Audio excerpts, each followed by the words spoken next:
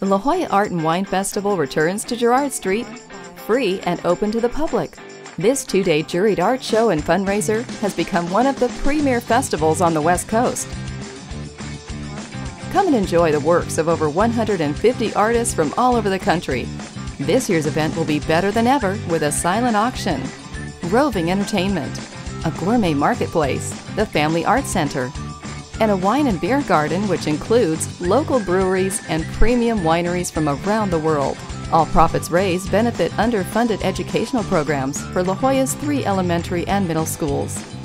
Thanks to the enthusiastic support of Wells Fargo, the La Jolla Village Merchants Association, and the local community, last year's festival generated over $100,000 with over 20,000 attendees.